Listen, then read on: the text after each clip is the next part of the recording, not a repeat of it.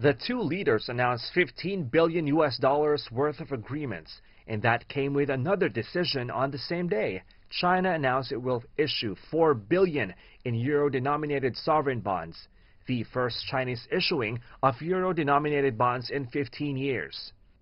Regarding the agreements he and Macron reached, President Xi said major projects coming up include those in nuclear energy and aerospace.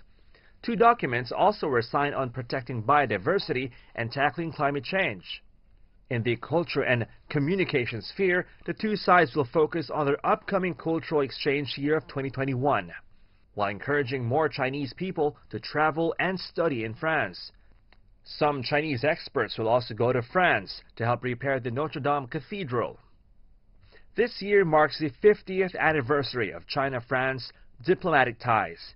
President Xi noted that France was the first Western country to formalize such relations with China. He called on the two countries to take more responsibilities in maintaining international order and multilateralism, as the world undergoes changes rarely seen in a century.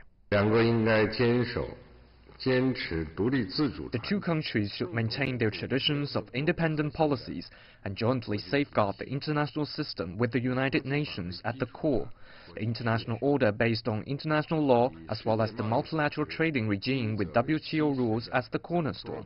We advocate mutual respect and equality, while standing opposed to law of the jungle and winner-takes-all practices, as well as hegemony. And Xi's attitude for openness was echoed by Macron, who said China's opening up presents great opportunities, and French companies should take their chances with the Chinese market. The French president is on a 3-day state visit to China. On Tuesday, he also attended the opening ceremony of the second China International Import Expo in Shanghai. Chuck Tinte, CGTN.